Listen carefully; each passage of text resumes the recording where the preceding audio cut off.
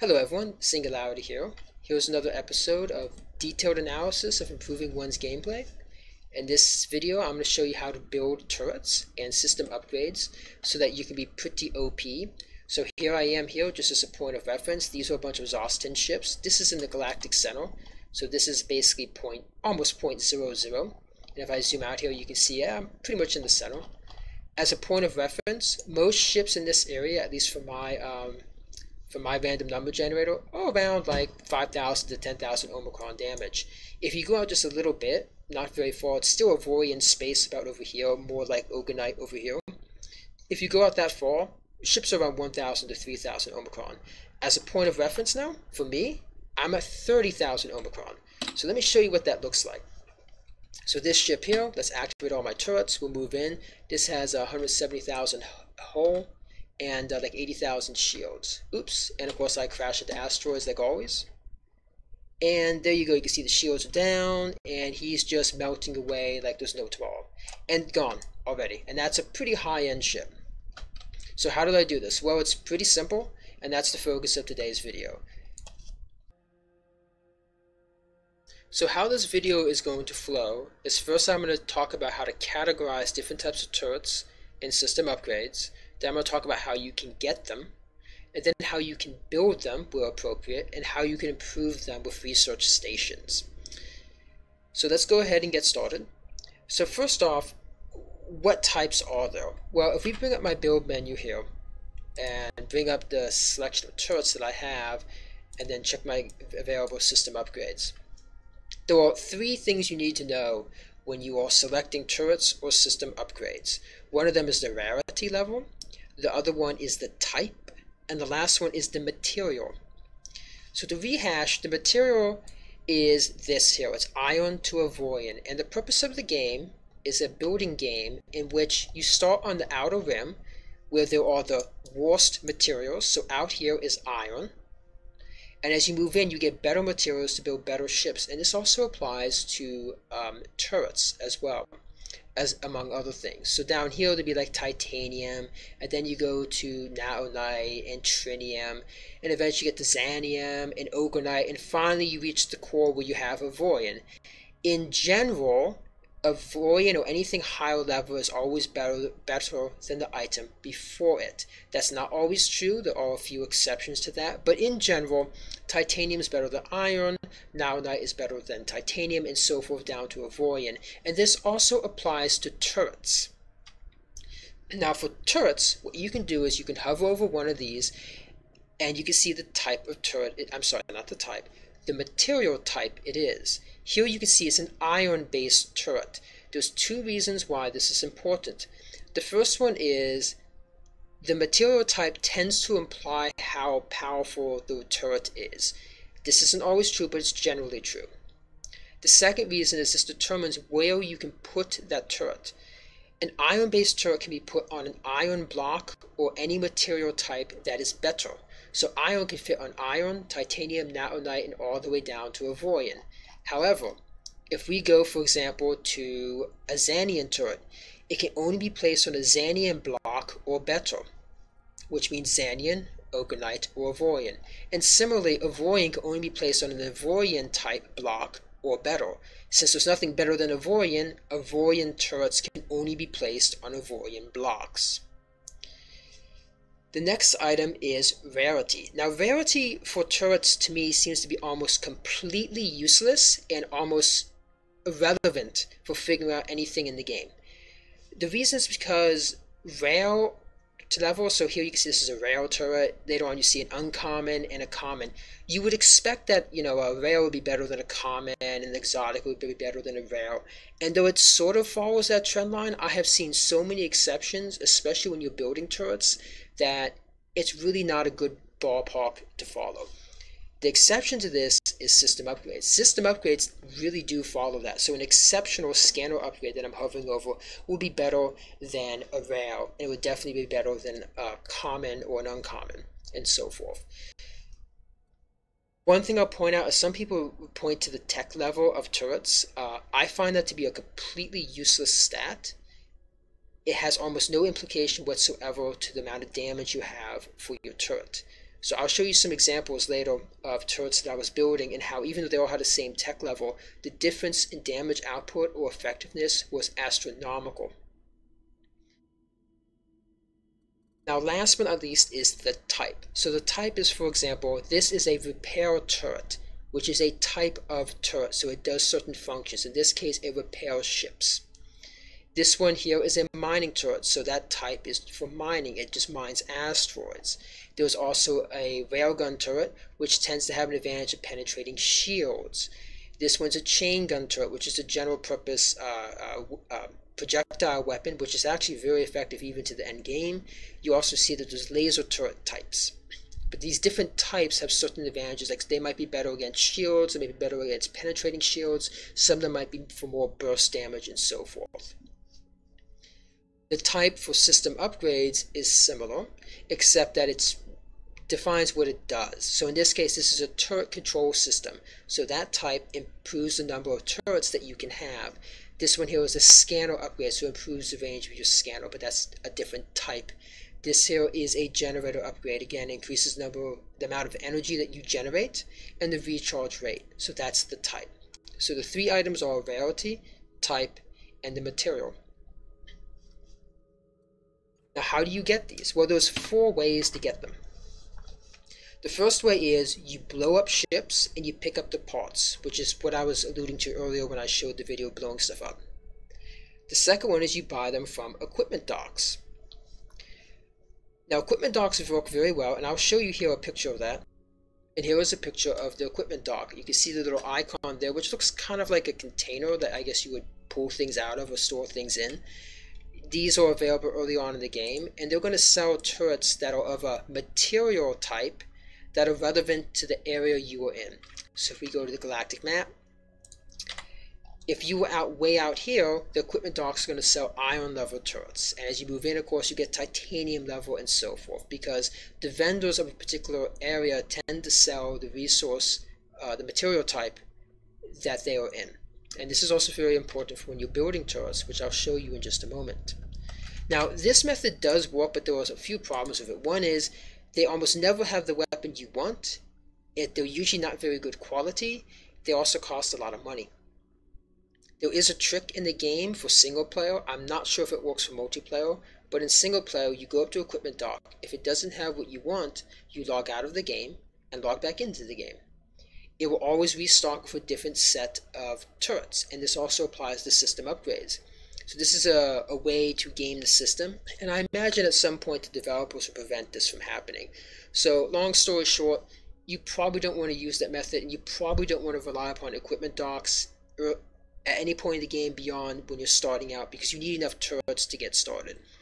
In general, you want to get more turrets and system upgrades from either A, blowing things up and taking it, or B, building them.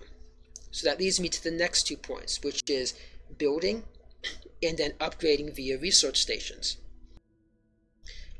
Now we're going to go ahead and build turrets. You cannot build system upgrades, you can only build turrets, so this will only apply to turrets. You can build turrets at a turret factory. You can see here by what looks like a little turret on the icon, that is a turret factory. These are very rare early on in the game, but later on, somewhere around Natonite or Tritium space, you're going to see a lot more of them. You still won't see a huge amount of them even in the core, but there will be more of them in general, so at least you can select from the ones you want for particular stats. Now here you have a few options. One of them is the weapon type, as I described before, and the rarity. Now in general, you want to go to the top rarity when you're building these things, so I'm going to go ahead and pick exceptional. I am not aware of any turret factory that's better than exceptional. As far as I know, there is none. Maybe there is, and my random number generator for this galaxy just doesn't have one. But if anyone does have one, please let me know in the comments. Last is the weapon type. Now, early on in the game, you won't see all of these weapon types. As you go deeper into the game, like deeper and deeper into the core, you should be able to see all of these. So what you can do is select one. So in this particular case, I will select the launcher. Here, I've selected it, and you can see these are the stats. So this is the damage, this is the fire rate, and the way you calculate the damage per second is you multiply the fire rate by the damage. So here the damage would be a little less than 800, because 0.8 of course makes it less than 797. You can increase these stats or decrease these stats by modifying the types of parts you feed into the factory.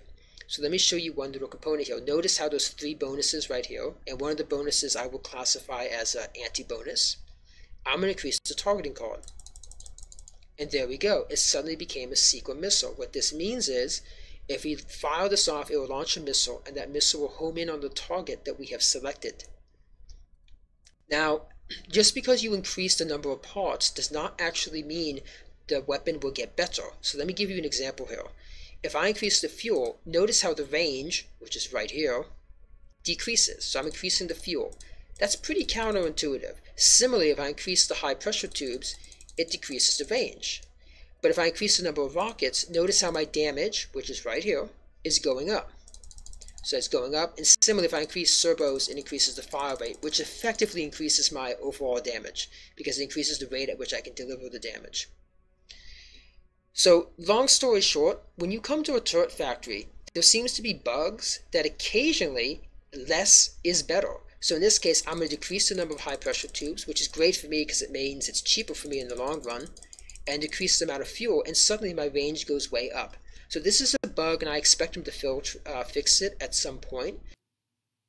Now, I'm not going to read a spreadsheet to you for this whole video, and I'm going to make this very, very quick. You are welcome to pause the video to look at it in more detail if you so desire. This spreadsheet is just a bunch of turret factories in my general vicinity. They are all Ogonite level, and the turrets produced are between a tech level of 45 and 46. You can see the massive discrepancies in the amount of damage and the bonus that is produced from each turret factory. Long story short, not all turret factories are created equal, even though they may be in the same region of space. So shop around, find the one that works for you with the weapon stats that you want. Again, just take a look at this part of the video, pause it, and you can see there's a huge, huge discrepancy between different turret factories. Now the next thing I'm going to build are the launchers. Now the launchers depend upon rockets, and there's an interesting twist to this game that I want to warn you about. Just because you can buy something from a sector doesn't mean it's legal to carry that item in this sector. Rockets are one of those things. So what's going to happen is I'm going to buy this, and we're just going to go ahead and buy 3 out of 10. And then we're going to go ahead to the new sector. And what's going to happen is, as I go there, I'm going to be spotted as carrying illegal cargo. When you enter a new sector, regardless of what you've done, regardless if you've purchased it from their sector, it is in fact illegal.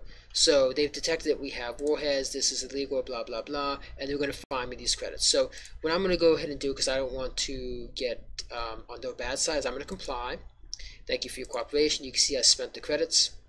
And you can pretty much ignore them when they say stay still, because I'm not, because I don't want to lose my rockets. So this is just the cost of doing business. So I'm going to go ahead and speed out here. I paid my fine, so I won't lose faction relations with them. And then I'm going to go to the turret factory where I will build my launchers. I don't know exactly how it's triggered, because when I first started doing this video, I tried to trigger it by going up to a warship, and it didn't work. I had to go through several warships before it eventually triggered. But the thing you'll discover is that when you enter a new sector, you really can't control where you enter in that sector. So if you get unlucky and get right next to a ship, you're going to get a big fine. So here we are with my launchers. I'm going to go ahead and build a lot of them. So we'll go ahead and build a couple. That wasn't quite as many as I wanted. I needed more servos, but still, regardless, that's quite a few of those turrets. And those are pretty powerful turrets. So now that we've built turrets, we'll now talk about how to get better system upgrades. And I'll also show you something of what you don't want to do with turrets. The best way to get system upgrades is to blow up enemy ships and pick up the debris that's left over, because a lot of upgrades will usually drop from this. This is also a good way to get turrets. The turrets are not going to be as good as what you can build from a turret factory, but they're still pretty good to get you started. Later on in the game, you definitely want to go to the turret factory route if you want the top-notch turrets in the game. Now, in the case of system upgrades, there is no factory that produces them, though you can buy them from equipment docks, as I showed you earlier. Usually the quality is well below what you want. So what I do is I just blow up fleets and collect them, and then you go to a research station. Now research station, if we select this and go to research, will allow you to combine 3 to 5 items, and it will output a new item. The way it works is, if you put in 5 items of one rarity level, so for example, 5 items of exotic guarantees a 100% chance of getting a legendary item. If you only have 3 items of exotic, there's a 60% chance of getting a legendary, and a 40% chance of just getting another exotic. 4, of course, will produce an 80% chance of producing a legendary, while a 20% chance of producing another exotic. If you do the math, it turns out, just go ahead and put 5 in all the time, because after you do enough, that's what it's going to work out to be. If you're familiar with probabilities, you can go ahead and work that out, and you'll come to the same conclusion. So in this case, what I'm going to do is I'm going to show you what you don't want to do with turrets. So let me go ahead and show this. So we'll find an exotic one.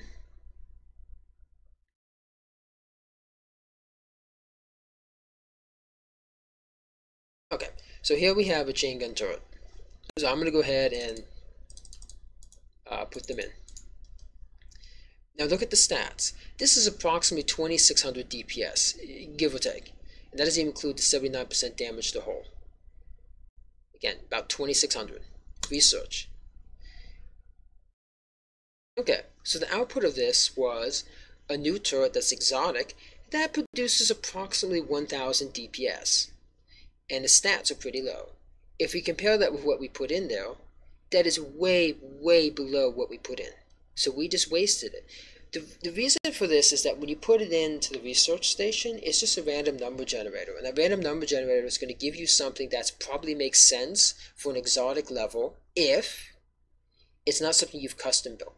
It's just basically whatever you pick up from random drops. And that's kind of unfortunate.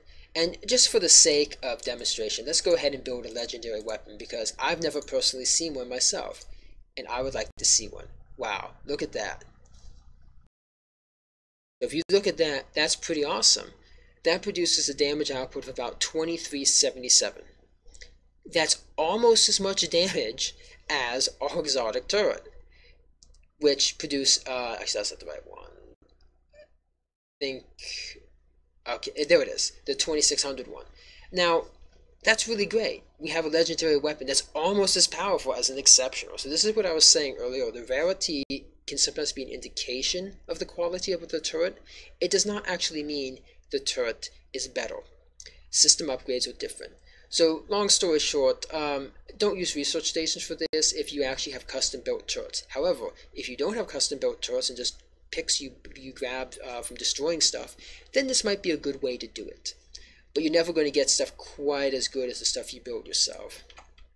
Let's go back here and let's show you system upgrades. Now, the way system upgrades work is you want to put them in of a similar rarity level, and then you'll get better things out. What I normally do is, for high level stuff I actually care about, so for example, turrets, these are very important to me, go ahead and select 5 of them, and research, boom, out comes an exotic. And again, that's a pretty good upgrade. Again, these things, because turrets are very, very important to me, I will combine them in groups of 5 and make sure they're all of the same type, because I want to make sure I get an exotic of the same type out. And same thing with energy to shield converters. These are very important. I combine them. Now, certain things I couldn't care less about. For example, the mining facilities are pretty useless. The engine upgrades I find are pretty useless, so I just randomly combine them in different groups, and whatever they happen to be, they happen to be. So again, and even the radar upgrades I'm not terribly impressed by in general. So we'll do something like that, and boom, out comes a mining system, which is kind of useless. And you just keep doing this. You keep combining as many as you can of the good ones that you want, and you collect them, and then you upgrade them again to the next tier. And you keep doing this until you get legendary. So before I close out this video, I'm going to go ahead and show you the new and upgraded ship that I've just built, that was built from these parts from this video. Here I have a firepower of about 102,000 Omicron, which is pretty overpowered when the most powerful trash mobs that are meant as glass cannons only shoot at about 10,000 Omicron. Now, I will point out a few things on this before I close. The first one is that though you can get legendaries which are almost as good as the turrets that you can build sometimes, this is an incredible grind. It's difficult, and you're putting yourself at the mercy of the random number generator. So here again, if I show you, I have a few legendaries that I built out. Not that much damage. Again, this one of them here, this one is actually pretty decent damage, and this one here is pretty poor damage, even though it's legendary. Building your own turrets will produce the most damage output, especially most reliable damage output, and you can select the type of stats you want as long as you're willing to shop around for the right ones. Now, I will point out that building turrets is very grindy. This here is my star sector, which I have built out for the express purpose of building turrets. So here I'll show you, these are all the things I have. There are 8 different space stations and 3 different mines, and I built this in a sector that already had existing stuff.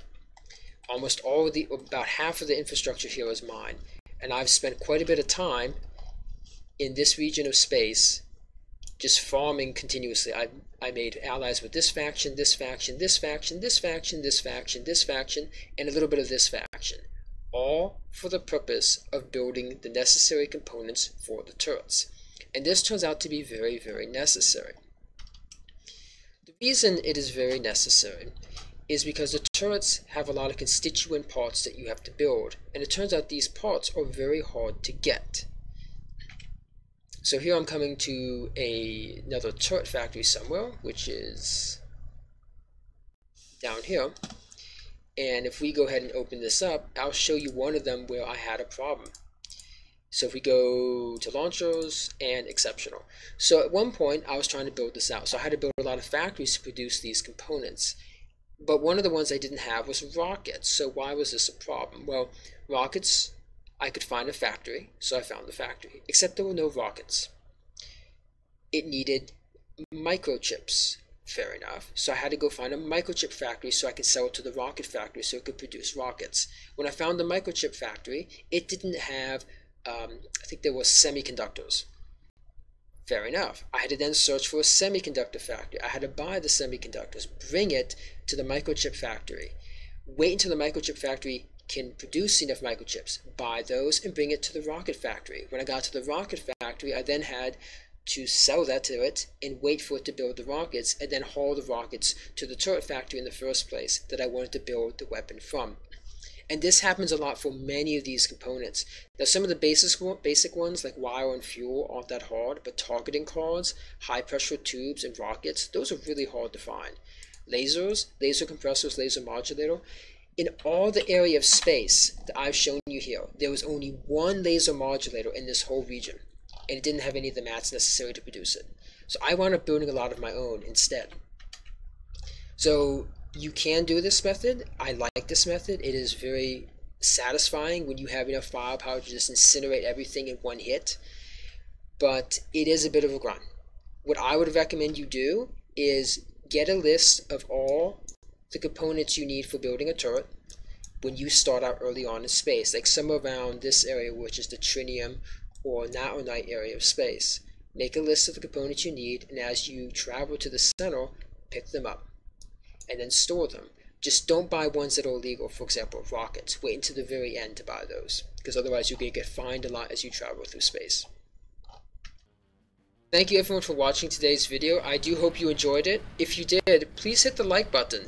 And if you'd like to see more content, please go ahead and hit the subscribe button, as then you will be notified when I release new content.